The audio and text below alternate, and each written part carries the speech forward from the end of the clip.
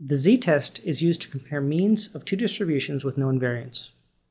One-sample z-tests are often useful when a sample is being compared to a population, such as when we're testing the hypothesis that a distribution of a test statistic follows a normal distribution.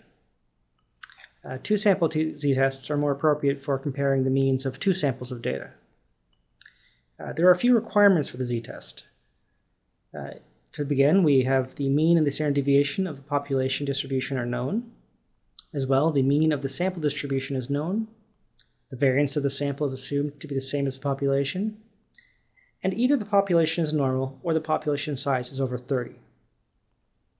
In cases where the population variance is unknown or the sample size is less than 30, the student's t-test may be a more appropriate test. To calculate a z-test statistic, the following formula can be used. So here we have that z is equal to x, or that's our sample mean, minus mu, which is our population mean, all over the standard error. And the standard error is the standard deviation, sigma, divided by the square root of the sample size.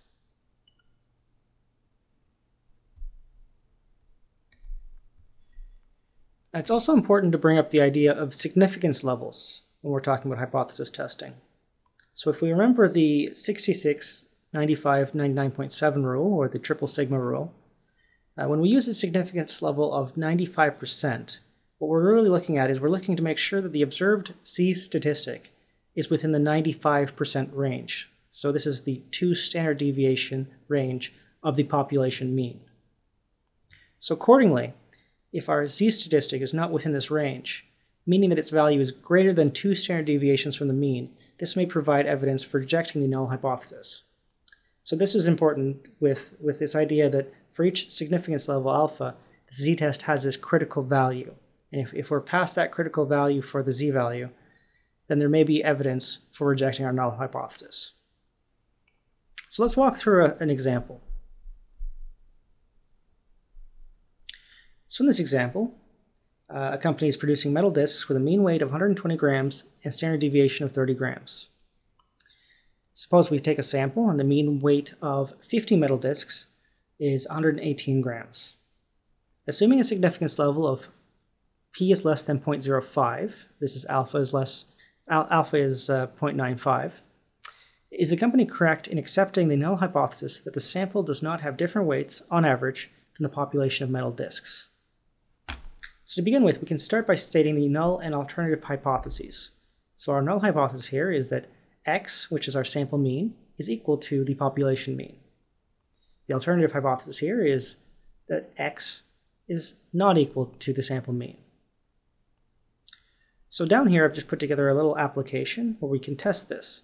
So here we can put in our population mean, which from up here was 120, standard deviation was 30, sample size was 50, and the sample mean was 110. Or pardon me, 118. If we put all this in, we can see now in this plot here, this results in a z-value of minus 0.47. And that's well within our two standard deviation critical range. Now if we adjust the sample mean, say if we took a different sample and we ended up with a sample mean that was a little bit lower.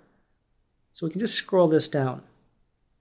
We'd have to get all the way down to, I guess, 110 to get to a critical value. So if we have a sample mean of 110, all of a sudden this would give us a little bit more evidence that that specific test statistic may have in fact come from a different distribution. Same way if we adjust the mean and we go up this way. So if we go up to, looks like just past 130, 131. Or pardon me, actually a little bit lower than that, 129 even, then we're just outside the critical value range. So this means that if we have a sample mean of 129, that in fact we will also have evidence for rejecting the null hypothesis. So there are many more ways to compute these z-scores by hand. And there's actually another talk I've given, it's called Standard Scores, where you can get a little bit more detail on exactly how to compute these standard scores and calculate these by hand inside of Maple.